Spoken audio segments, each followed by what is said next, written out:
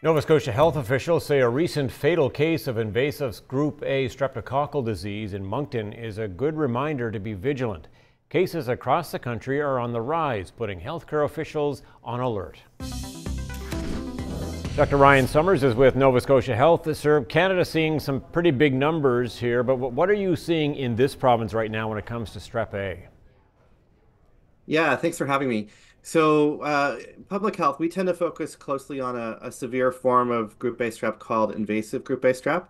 And we have, for this respiratory season and the one before that, we have seen an increase in cases over the short little while, even the past few months.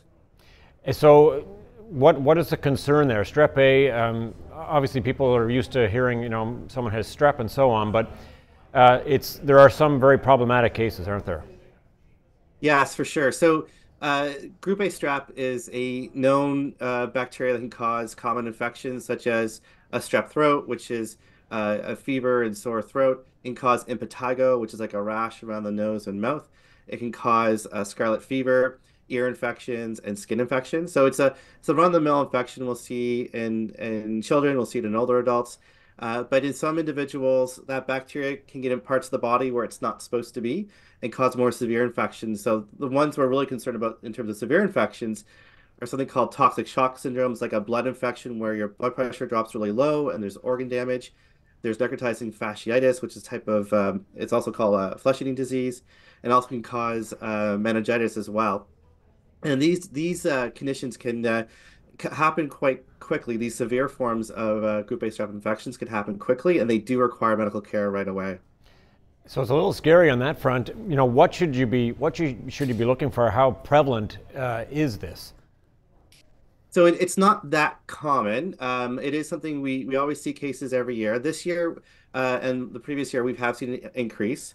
Interestingly, during the times of the pandemic, when there were a lot of public health measures in play, there was a reduction in COVID cases, but also a resultant reduction in other infectious diseases. So we've gone from a 6-year low to now actually a 6-year high.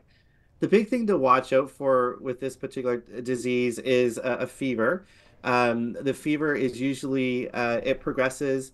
The other big red flags to watch out for um, are decreased fluid intake, decreased food intake, someone not going to the bathroom as much. If it's a child, their diapers aren't as wet. But the symptoms come on very, very quickly. Someone might be more sleepy or lethargic or lightheaded. In some situations, they have a rash. It can spread more extensively and get much worse.